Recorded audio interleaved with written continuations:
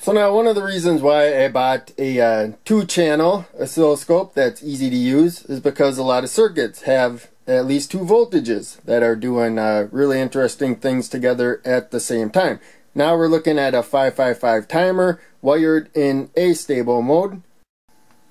So now for channel 1, which is the yellow line, I had the clip to this jumper here in the board. So it's just a metal jumper sticking out to make a connection where the output of the 555 timer is. So yellow line is the 555 timer output. Then we have the alligator clip up here. That's the ground that comes off the probe, and I got a clip to that jumper going to ground, the negative supply. And then the other probe, this is channel 2. We have the wire to the capacitor. It's moving over there, the positive side.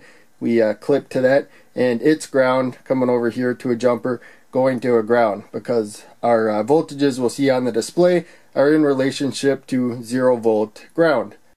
And now we'll come back to the scope. So it turned off because 5 minutes passed. That's an energy saving feature. It also goes dim after 2 minutes based on what I set. So I could turn both those off, but we are operating on battery, so I don't want to drain the battery too fast. And so in any case, you can see the two waveforms there. So they're interacting together. Now, as I said before, the output is the yellow line, and then the capacitor charging and discharging is the green line. So you can see their relationships together there. When the capacitor discharges to 1/3 supply voltage, the output goes high. And then when it charges up to 2/3 supply voltage, the output goes low. It keeps alternating back and forth like that. So now the power supply voltage is 6 volts. So each square moving up for both of these lines is 1 volt. You can actually change how much it is for each line. But in any case, we got to 1, 2, 3, 4, and then 5, 6. That's the supply voltage. We are losing quite a bit of voltage when the output is high because it is providing current to a load. Even without providing current to a load, the output goes through transistors, so it won't get to 6 volts. But we have 0 volts for both yellow and green at the bottom. You can see it does drop down to 0 volts pretty well. And as I said before, the capacitor will discharge to 1/3 supply voltage, so that's 2 out of 6, and then it charges to 2/3 of the supply voltage. And you can see it does fairly well right there. 1, 2, 3, 4 out of 6. So you can see the relationship there. When the capacitor charges to 2/3, then the output drops low. And then when it discharges to 1/3, then the output goes high and goes back and forth. Pretty straightforward. You learn about that when you learn about 555 timer circuits.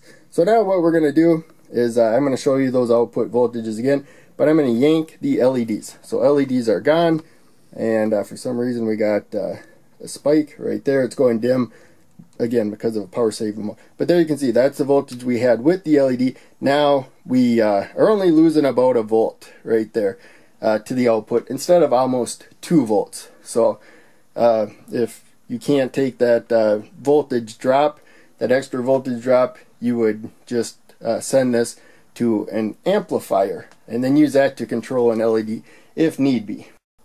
And to end the video, I put the LEDs back right there. So we got that voltage loss, but otherwise the waveform is the same. We just don't have as much available voltage at the output to go out as we do when there's no load. That's for high. It does go to ground pretty good even with a significant load. But in any case, that was it for the demonstration of the video. I bought this handheld oscilloscope with 2 channels for this reason. I made a lot of videos where I had 2 voltages, sometimes more, where they're interacting with each other, and so it would have been nice to show them on the display. And so that's the main reason why I bought this oscilloscope. I'm going to go through a bunch of those videos probably and show them on the display. So we're keeping them slow moving because you can see the LEDs alternating as the voltages alternate on the screen.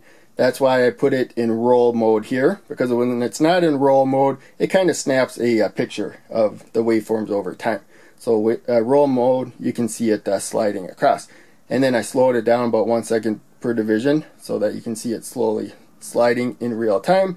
And also I adjusted the voltages so that we got 1 volt per square, because I had about 1/10 of a volt before, I think. When you just first turn it on and don't change any settings.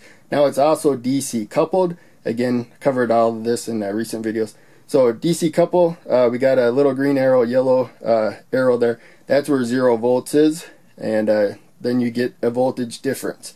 If you have a negative voltage, you have to put your ground up higher, and it will show a voltage below when it's a negative voltage.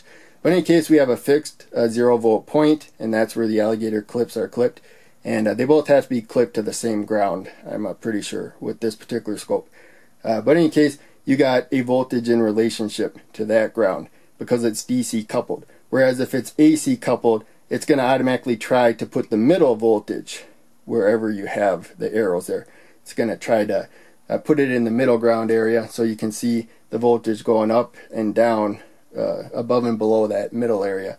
We don't want that for these circuits. We want ground. So in any case, thanks for watching the video. This end part was pretty boring, so I figured I probably lost a lot of extra people during it. But thanks for watching.